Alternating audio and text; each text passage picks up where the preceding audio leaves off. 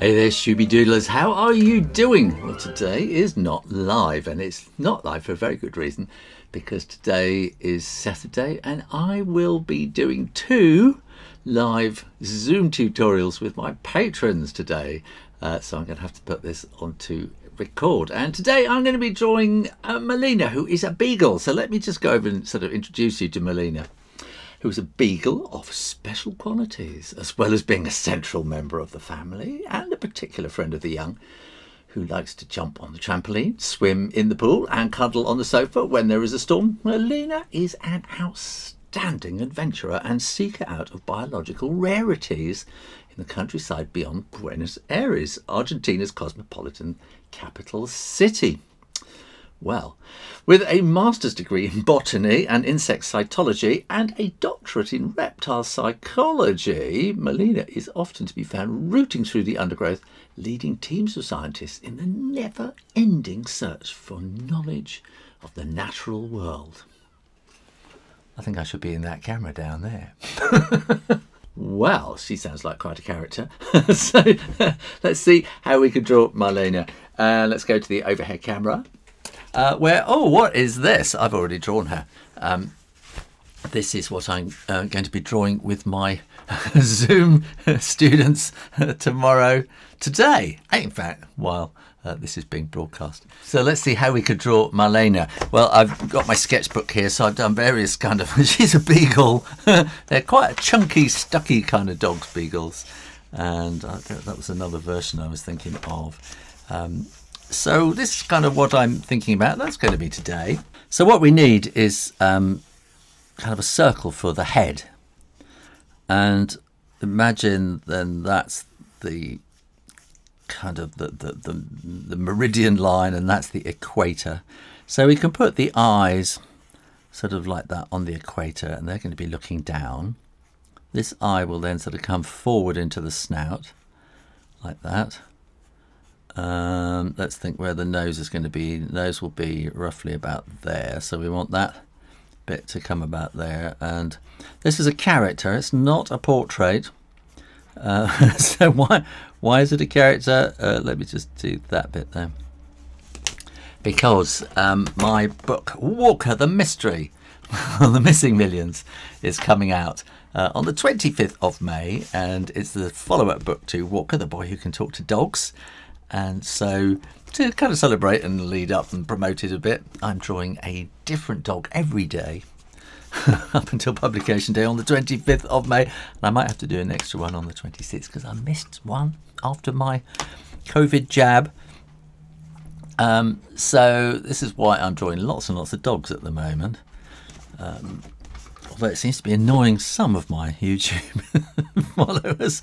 So we need to have the ears coming out like this, and sort of come forward a little bit, and then sort of they're kind of great big floppy ears, and they're quite puppyish in a way. Like that. I think no, we want that to be sort of coming around there, I think, really.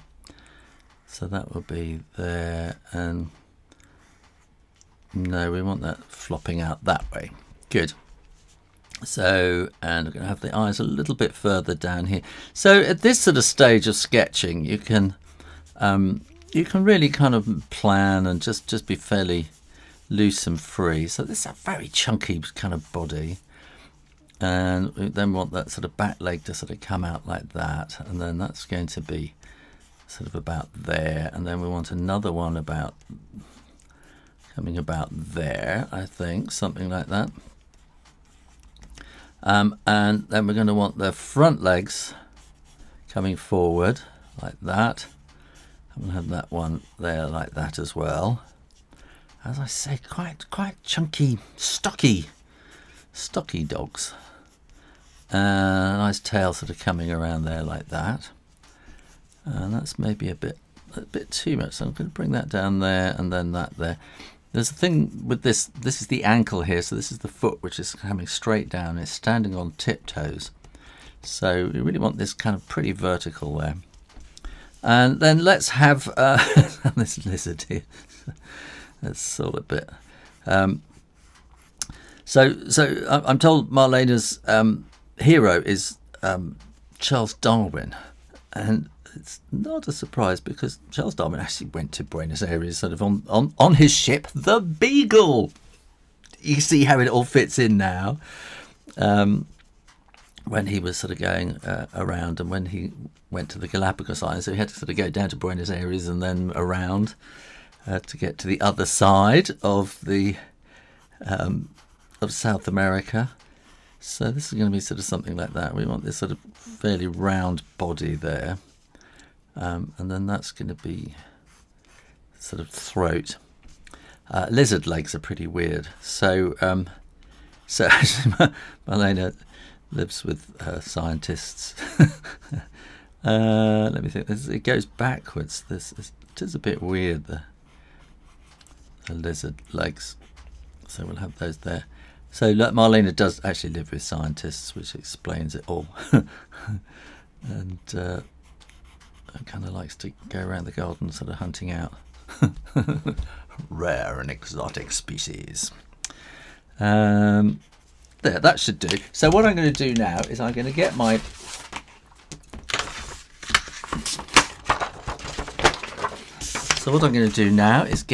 light box and switch that on, and that will go quite bright, I think. And I would normally I'd do another little drawing in between, but I'm just going to put watercolour paper straight over the top. And I'm going to trace it through. And I know some people will be going, "Oh, he's tracing, that's cheating." It's not. And if you think that, you just have to get over it. So it's kind of what you do. I turn the main lights out so you can see what's going on underneath there a bit more easily.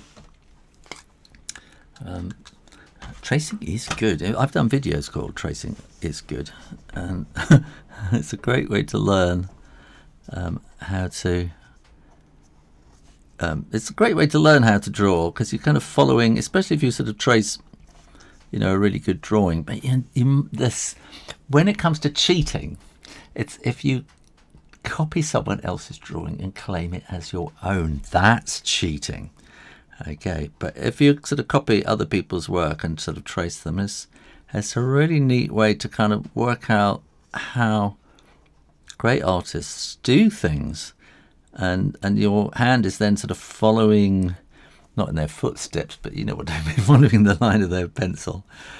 And I'm going to put that little nose piece in there like that, and so then. And tracing is really good here, because you can make all the mistakes in the version underneath, and then sort of get it right in this part here by doing it like this. And then of course while I'm drawing, then my language side of my brain disappears. So we'll have a tail, and it's quite puppyish, isn't he? So have the tail about there like that. And so artists forever and ever and ever have always kind of traced to kind of, you do your rough sketch first, and then you kind of trace it out for the finished sketch so that you get it right. We want that sort of coming down there, and a sort of great big pause. Like that. We want a little carpal pad in there, and we can just see a little bit of collar in there, and bring the chest down there. And then here again we will need another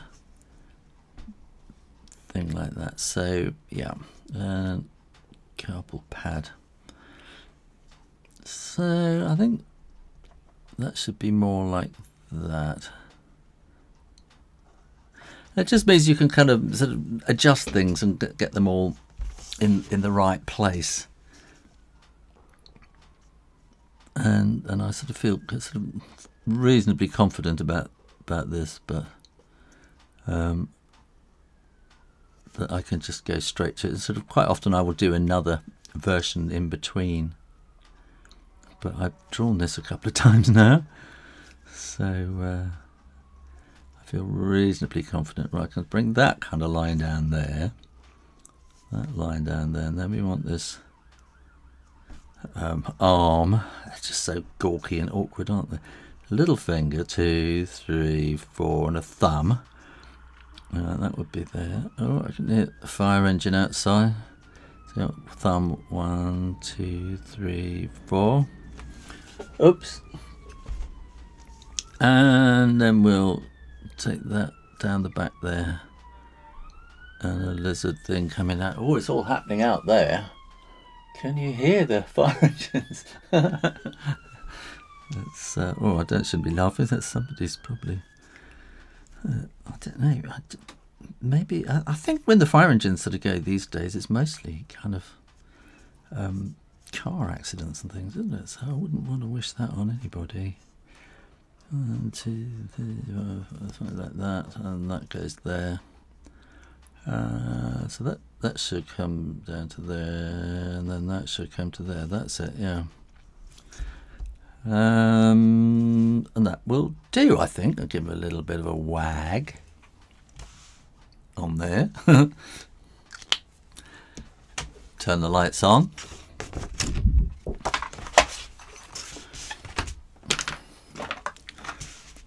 And let's paint it.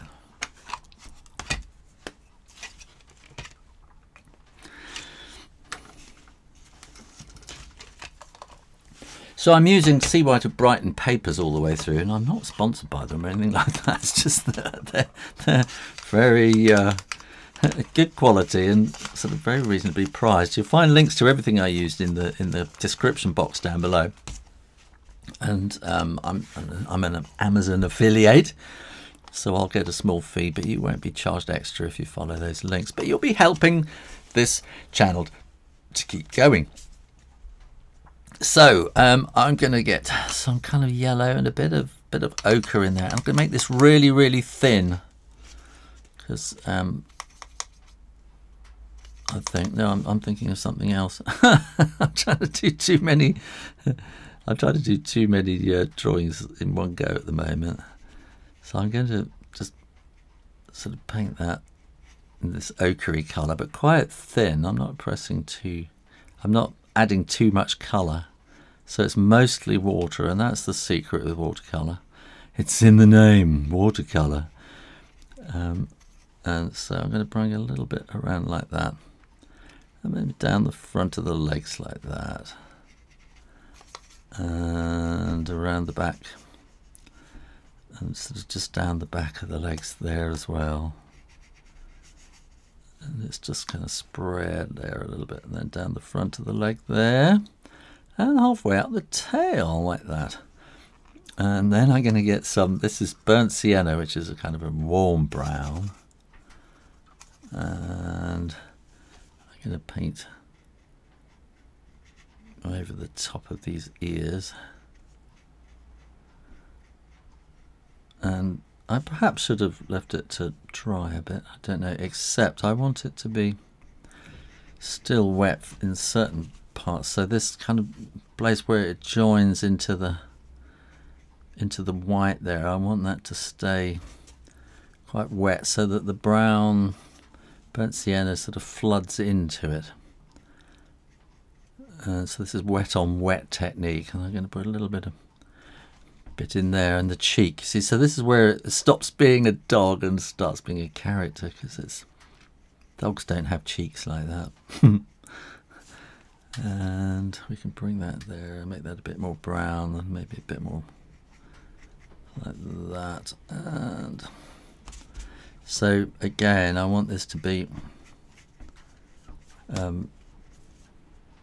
quite wet as it does that, and then I'm going to get a bit of pink into these pores, just a little splash of pink, and there's a lot of water in this, so it's scarlet, bright red scarlet, but a lot of water, so that it's so thinned down that it becomes pink. And we might have a bit of pink around the muzzle here as well. I don't know if you, yeah. I don't know if you can see how pink it is or not on the, and that will go there like that, and I'll let that dry a little bit while I come to this lizard. So I'm going to paint him yellow, but leave a little bit of white on the top there, I think. So this is a very lemon yellow. And I'm going to leave the front sort of white, I think, like a white throat on there. And then I'm going to get some green. This is Hooker's green. And I'm going to sort of, I think it's Hooker's green. And I just blend that in on the underside so that it's yellow on the top, green on the bottom, and just let that blend in a bit. I think Malena has become very much a puppy. We need a bit more green in there as well, actually. So I'm just going to add a little bit more sort of green bits in there, like that. And we need quite a dark sort of browny black. So this is burnt umber here. And I want it to be slightly warmer, so a bit of burnt sienna and then a bit of blue, ultramarine blue, is just kind of makes it a bit darker. And we want to have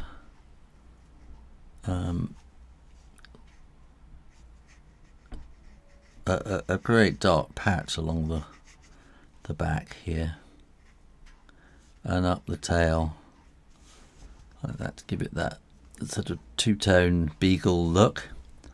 And I think actually we can probably put some darker in down here on that ear, like that. And I think we can probably put some in here as well, which as that's being sort of shaded. And then this is a water brush. It's a Pentel Aquash water brush. So it's the the brand that I found I like best, and I only ever use this one, which is a broad tip. They come in sets, but I'm not sure that the other brushes are that useful. I don't know. And I'll just make this a bit more burnt sienna, and here I'm just leaving a little bit at the edge to sort of add a kind of a sense of thickness to the ear. And I think we might need a little bit of shade under there and under there as well. I'm going to add a little bit of shade underneath the throat, and then I'm going to get the green and maybe add a bit of French ultramarine just to sort of darken up that green. And I'm going to draw some kind of stripes around it at that angle, leaving the space where there is that little bit of white. And I probably should have left little bits of white all along the legs and the muscles and things here as well, just to make it look shiny. And I'll just come all the way up like that at one angle, and on that side too, and then I'll let that dry and I'll come back at the other angle sort of to create a sort of a stripy kind of look. I'm just going to make that a bit darker around there as well, and maybe just around the mouth. The eyes, I'm going to get some yellow here, and I'm going to leave a little patch of white, just a little dot of white at the top there, a little dot of white there, and then I'm going to get some burnt sienna, and this is taking it straight from the pan, just a tiny little bit. I'm just going to sort of drop in there and clean my brush. So the brush has water in the handle, and you don't really need to squeeze it, it just flows. And if you've got some clean tissue paper, I have kitchen paper with me, and if you just squeeze that slightly, it will flow and it will clean the brush, and it's just like a miracle. Now I need a nice shiny black nose, so we don't have black in this set. This is the Cotman Sketchers set, pocket set. So I'm going to get a little bit of burnt umber and some French ultramarine and just sort of mix them together. we get a kind of a dark browny grey. And I'm going to do that across there like that, and then that across there like that. And I think we might need some little kind of whatever those are the dogs have on their snouts. A little bit of shade on the teeth, because you don't really have bright white teeth like that. And maybe a little bit of shade in these paws like that. There, like that. Actually, I think that's just too. I'll take some of that colour out of that.